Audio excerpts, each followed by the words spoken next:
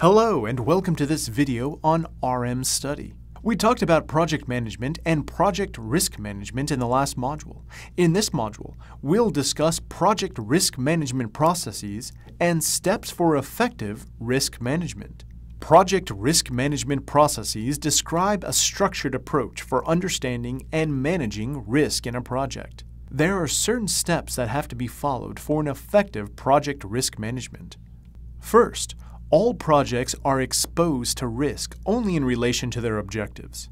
Therefore, the objectives of a project must be clearly defined for the successful implementation of project risk management.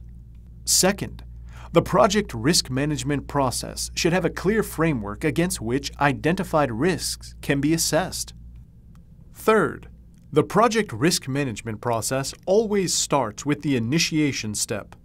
This ensures that the project team and stakeholders have a common approach towards risk management. Fourth, the objectives, activities, resources, and attention of project risk management should be appropriate to the project's objectives.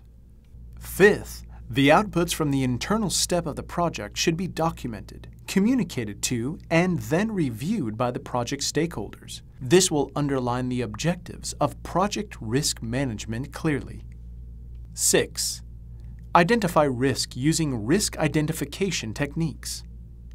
7th, all identified risks should be recorded. 8th, the identified risks should be evaluated using qualitative and quantitative techniques.